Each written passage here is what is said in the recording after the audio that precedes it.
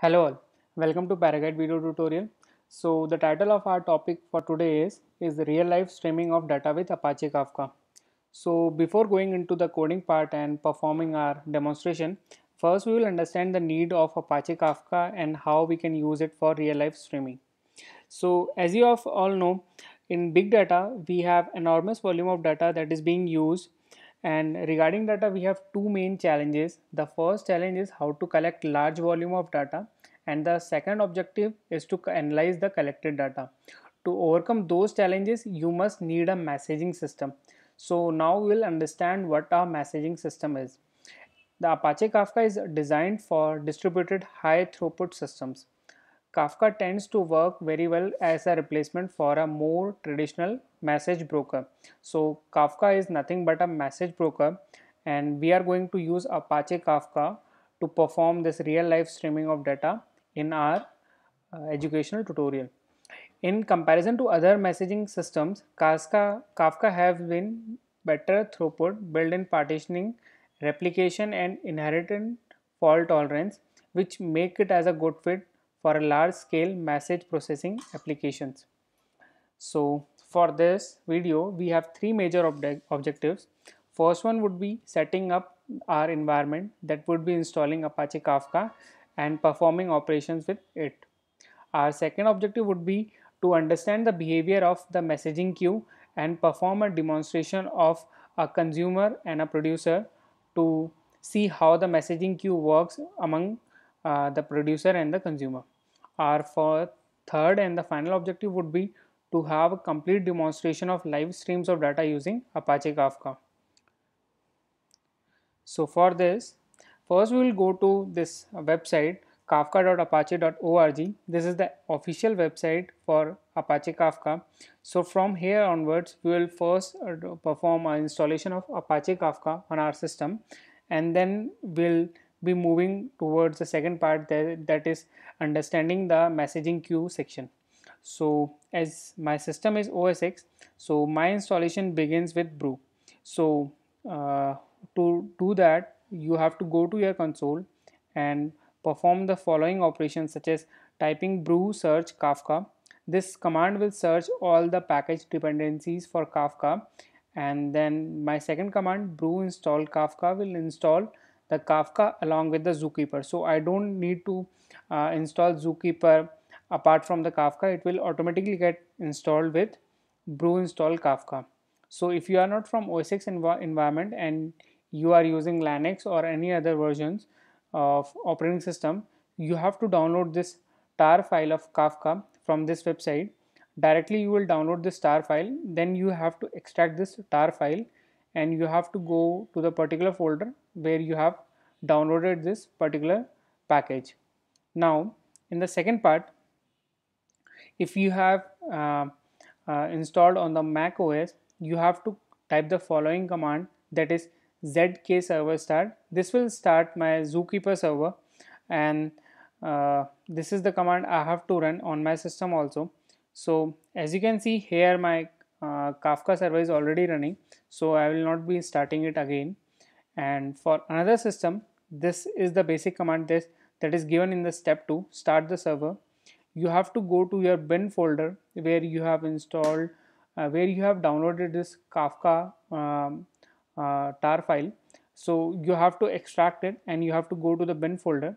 After going to the bin folder, you have to start this shell command with this script zookeeper server start.sh config zookeeper.properties. So this will start your Zookeeper. After this, you have to start your Kafka server. So for this, you have to start with Kafka server start.sh config /server.properties. So this will start your Kafka server. So Zookeeper need to be started before starting the Kafka server. So you need to start this. So these are the two commands that need to be followed to start your servers. Now, after starting a server, you need to create a topic. So this is the topic where your all of the data that is going to be first produced and then consumed by your consumer. So as you can see in this command, this is the particular command you have to type, kafka-topic.sh -create. So this will create a topic in the Kafka, I have written hyphen zookeeper localhost 2181. So 2181 is the default port for Apache Kafka, and then I have written replication factor as 1, partition 1, and hyphen topic test. So test is the name of the my partition. So and this is going to be only one replica. So as I have given replication factor as 1 and partition as 1.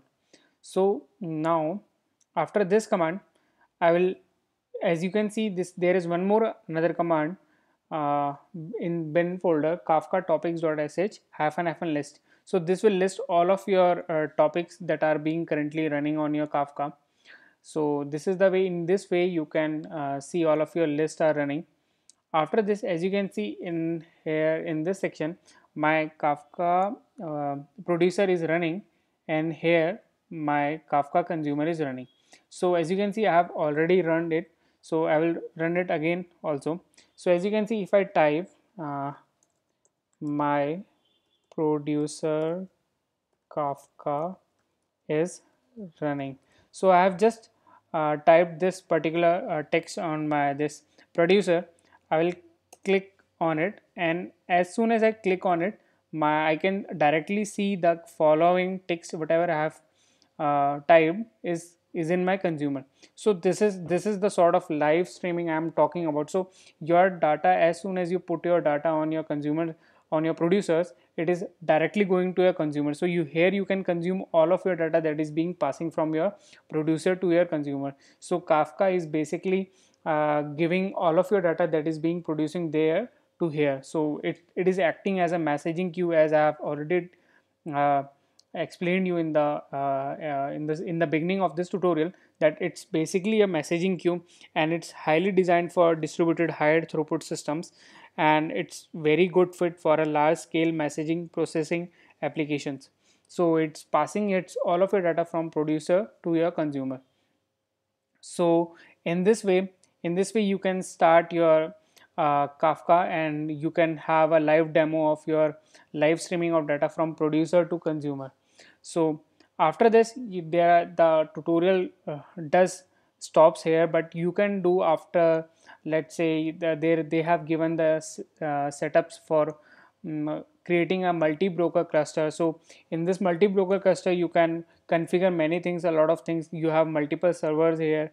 You can set apart your application factors with same partitioning. So in this way you can have a multiple list of all of your topics. You can create multiple topics, and you can simultaneously consume all of the topics that are in a one place where your consumer resides. So this is some sort of live streaming of data we have performed with Apache Kafka. So now what can be done next? So after this tutorial you can club this particular part of Apache Kafka with Apache Spark and Apache Storm. So with the help of Apache Spark and Apache Storm, you can put out some particular logics to your data that is being produced and consumed. So with the help of this Apache Kafka, as these all the three of are a part of Apache foundations, so you can easily club each of them together and have a system running and processing some of the data that is being really that is live data, and that is being, you can perform some sort of operations over it, like getting aggregation of the data or producing some sort of calculations over it. Another thing you can do with this is, like, you can create a really interactive live dashboard. Like, if you can see, if you have a lot of live tweets that is being coming out in your Twitter dashboards, so you can get all of your data from Twitter, that you can get a lot of data from your Twitter, and you can directly show in your dashboard like how the trends are going, whether your tweets are positive or negative. So simultaneously it could be clubbed with another data, like you have a live cricket score that is being going on. So you can consume your live cricket score from your producers, and then you can show it on the consumer end and perform some sort of operations over it.